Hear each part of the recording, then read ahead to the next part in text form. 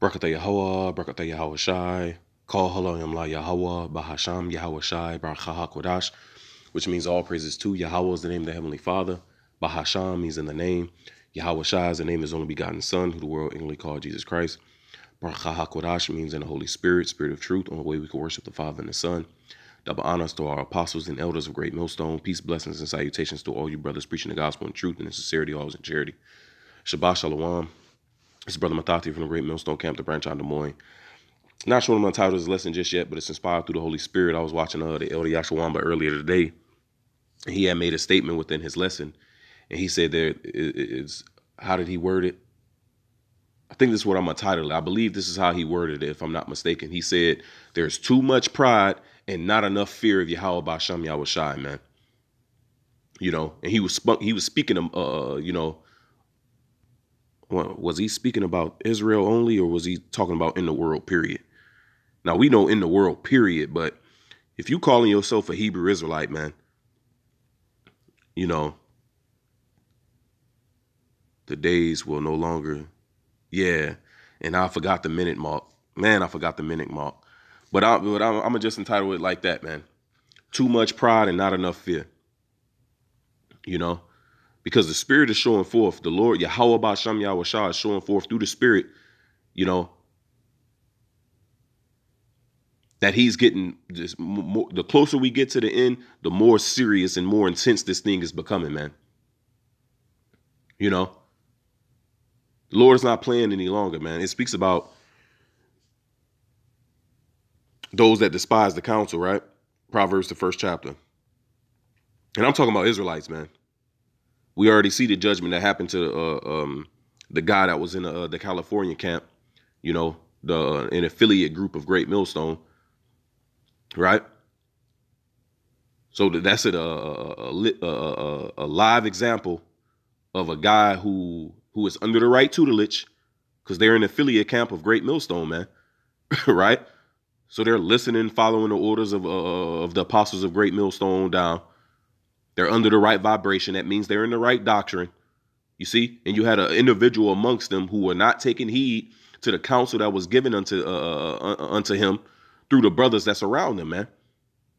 And what happened? The Lord took him off the earth gruesomely. You see? And it was right after camp. So it ain't like he was a fallout. It ain't like he stopped coming to camp or he wasn't doing his lessons. So that's a lesson for us, man. Just because you doing your lessons, just because you out in the highways and hedges, does not mean that the Lord is not angry. Does not mean that the Lord will not take us off this earth, man, if we're not moving according to the spirit he wants us to move in. You see? It goes deeper than just lessons. It goes deeper than just you just being a body there with a garment on Saturday or Sunday or whatever day you go out. It's Proverbs 1 and 5. A wise man will hear and will increase learning, and a man of understanding shall attain unto wise counsels, man. So if the spirit is upon, you're in a particular camp or you're amongst a group of brothers, and the spirit of Yahweh Basham Yahweh Shai is on those brothers to tell you something, you should be mindful of what's being told you, man. See, the scriptures talk about a guy who is not daunted with fear.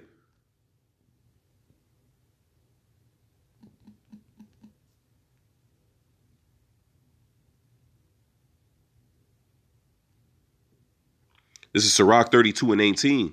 A man of counsel will be considerate. See, a wise man, a man of understanding, he will be considerate. Let's look up that word considerate.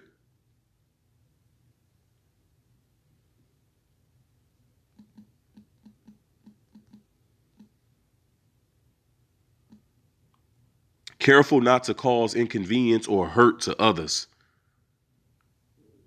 Attentive, thoughtful, mindful. Showing careful thought. Considerare, that's where it goes back to. Examine. Showing careful thought. From Latin consideratus, right? To examine. You see? So a man of counsel, a man of the Lord, a man who the spirit of wisdom dwells in, when something is being told unto him, he will be considerate. He will give careful thought. He will examine it. You see? But a strange and proud man is not daunted with fear, even when of himself he have done without counsel, man. You see, so you got guys that's moving at their own fucking whim, man, leaning to their own understanding. Here it is. The Spirit is saying, do A, B, C, X, Y, Z, so that you could be mindful, right, of the brothers that surround you. Because that's also one of the definitions. Said what? That you can be thoughtful. It says, careful not to cause inconvenience or hurt to others. So the Spirit will tell you ways in order how to prove yourself so that you're not a liability to the brothers in the future, man. You see? The Spirit might tell you, hey, brother, hey, you need to calm down with the drinking, bro. Because hey, I see the path you walking down. The drinking could cause you problems in the long run. That's what happened with the guy. He wasn't taking heed to the counsel, and all of a sudden the Lord gave him over to that drink. He walked in the fucking highway and got smacked up, man. You see? And that's to the extreme. That means the Lord was done warning him, man. Right? But the Lord have you, a brother with a drinking problem, you go drinking and then start driving, and all of a sudden now you catch a DWI, man, or a DUI. Get your car taken away, get your license taken away. Now you're a liability to the other brothers to help you about. Or now you got to spend more money in catching a bus. You see? But if you took heed to the counsel saying, look, be moderate in your drink, discipline yourself in your drink, brother, that's a problem. It's a problem. You might not see it, but the other brothers see it. So the Spirit is warning you on it. And I'm just using this drink as an example. It could be many other things that the Spirit is warning brothers about through other brothers, man. And once again, a man that fears Yahweh Shem Yahushai, a man of counsel, a wise man, he will be thoughtful. He will be attentive. He would show careful thought. He will examine the matter, right? Verse 19, back in Sirach 32:19, do nothing without advice. And when thou hast once done, repent not. You see, because that advice is what allows us to stand sure. You see? Because it says what? How is it worded? Timber. Sirach 22:16, as timber girt and bound together in a building cannot be loose with shaking, so the heart that is established by advised counsel shall fear at no time. And our counsel comes through the Holy Spirit, man. Because we have what? Brothers who have been exercised through the Spirit to be able to properly discern the right course of action. You see? And we have this, man. We have something that no other nation has, man. And you got guys amongst us who would shit on that, man. Jacob said, no, you do. By your actions, man. By your actions. You see? Because the scriptures talk about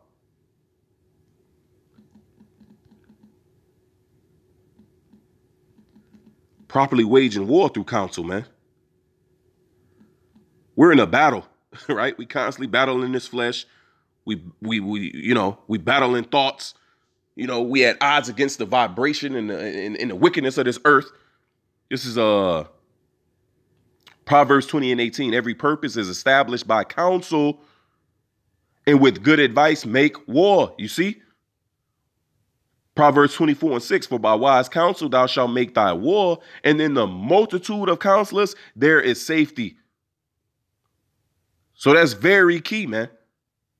To be amongst this body, to be amongst brothers who are looking out for our welfare, for our betterment, right? Because going back, I believe it's the 4th chapter. Because going back, every nation have not what we have, man. This is Tobit 4:18. Ask counsel of all that are wise, and despise not any counsel that is profitable, man. So if a brother telling you Hey, brother, that app-based job, man. Hey, I don't think you got enough discipline for that app-based job, brother. You constantly got your hand out. You constantly asking for this. You constantly asking for that. You need help for this and that. You know, so you don't have enough discipline to work for yourself. You need to go get something where you need to clock in, bro. So you can better yourself. So you can better put yourself in a financial, to help your financial stability, so you can be able to help yourself and be able to help others, man, if the need be. But you got guys that want to do the bare minimum. They want to sit around and fulfill the lust of the flesh and do just the bare minimum to get by in the spirit and carnally wise. That ain't what this is about, man. And once again, if the spirit has zeroed in on that and mentioned that, that's something that, that brother should be mindful of. And once again, this is just examples I'm speaking on, man. Because I've had to deal with matters concerning brothers drinking, concerning brothers' financial stability. So these are all, examples or things I'm speaking on, through experience, man. Tobit 4:18 asks counsel of all that are wise, and despise not any counsel that is profitable. Bless the Lord thy power always, and desire of him that thy ways may be directed, and that all thy paths and counsels may prosper. For every nation have not counsel. You see, us as the nation of Israel, we have the counsel of Yahweh Ba'Shem Yahweh Shai to look to, man. And we're even more blessed because the majority of our people are not taking heed to the counsel. They're despising the Lord's counsels and his reproofs. So it's a very few, very small number of us, man, who are very blessed, who are very fortunate to have this counsel, because the majority of this earth is without it, man.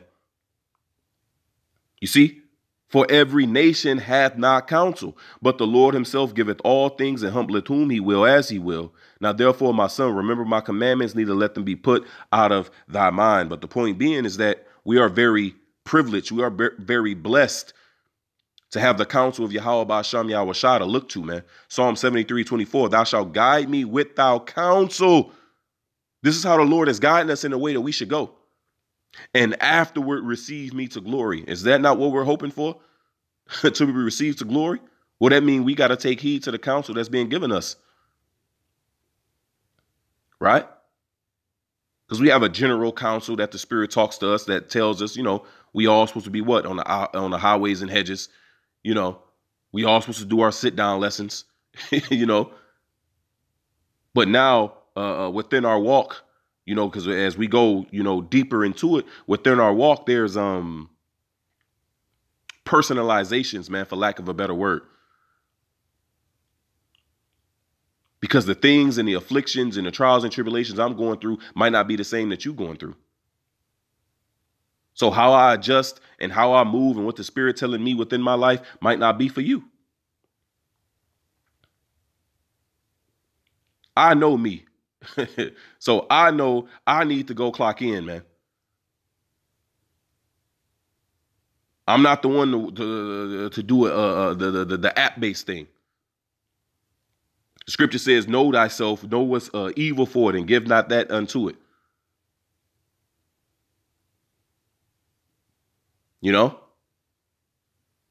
So that's just me. Certain brothers, they flourish with the app base.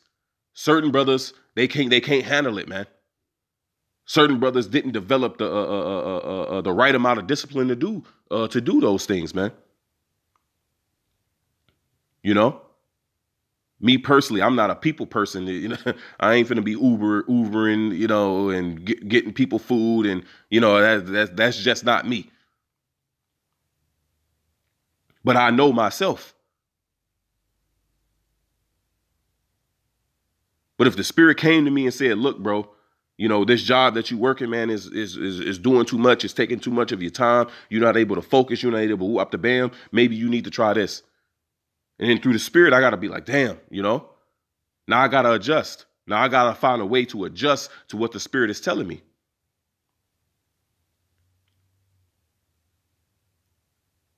Because if not, then the Lord can remove our candlestick, man.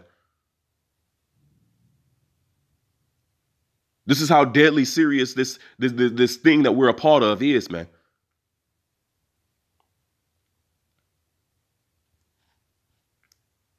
Let's see.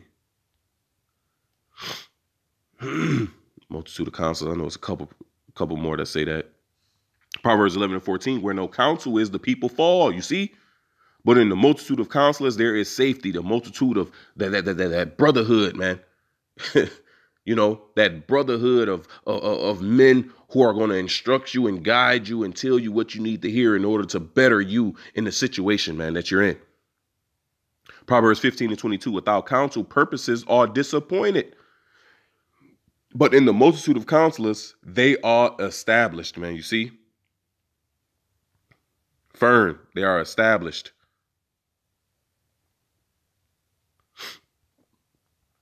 You know? So it's very vital, you know, that we take heed to what the Lord is telling us, man. At times we might not be able to see it, as it is written in Job, the Lord speaketh once, yea, twice, but man perceiveth it not. But what it says, a wise man will fear in all things. A wise man knoweth when he slippeth. Right? Whether it be the Spirit revealing it unto you or whether it be, you know, the brothers coming to tell you. Because we've all, you know, I speak for myself, man. I've been in situations where, you know, the Spirit was telling me something and I wanted to do it my way. And then what? The Lord calls a situation, a tribulation or a trial for me to be put in, for me to consider. Man, the Spirit been telling me to, you know, yep.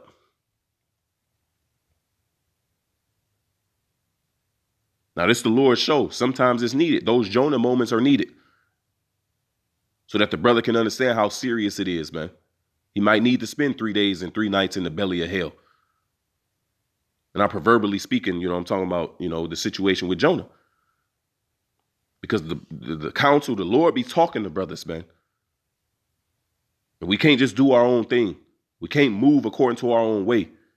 And at the end of the day, if we men of the Lord going to jack our ass up and we going to end up doing it right anyway. But I don't want to test that. You know, I don't want to play I don't want to play in those waters, man.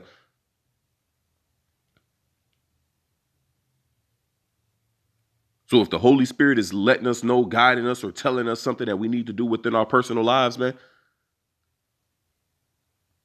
especially if multiple brothers is coming, speaking on a certain matter, then the fear of the Lord, if that brother truly fears the Lord, then you're going to see that adjustment. You're going to see that willingness to, you know, to step out his comfort zone. Because that's what it is, man. A lot of Jake is fucking lazy. A lot of Jake is locked into that comfort. No, man. Comfort kills kings. Comfort kills that zeal. Comfort kills that edge.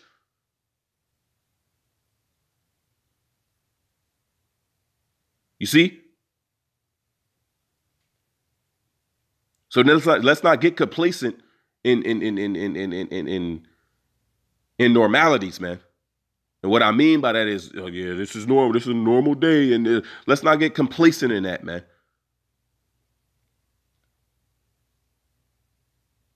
Normal day today, I'm gonna get off work and go to the bar, and you know.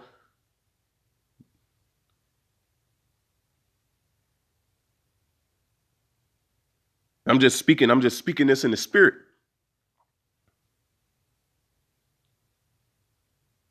Let's not get complacent. We at the beginning of 2024, according to Esau's whack ass calendar, man. And it started off with a bang. It started off with great judgment.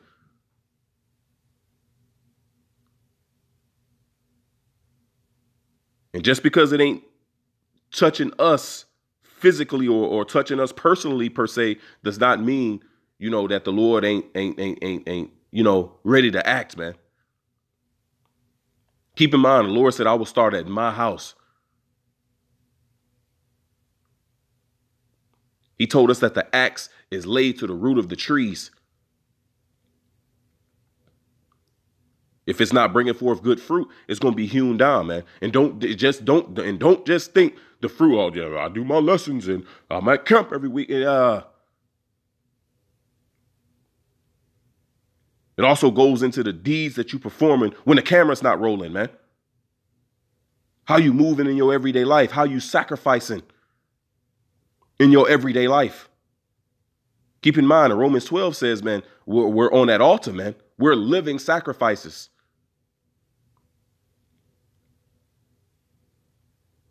You know?